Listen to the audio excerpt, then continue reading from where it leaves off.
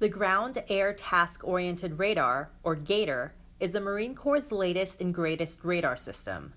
The Marine Corps so far is the only service branch using the Expeditionary Multi-Mission Radar, which replaces 5 legacy radars and combines the capabilities into one system.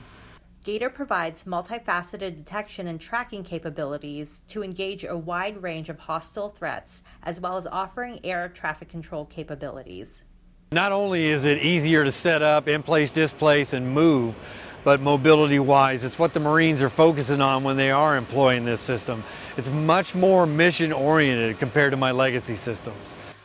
PEO Land Systems manages the GATOR program and will field a total of 45 units to support the aviation combat element and artillery units with the ground combat element. This system puts the Marine Corps for the first time above our sister services in technology. The first GATOR system is scheduled to hit the fleet in early 2018.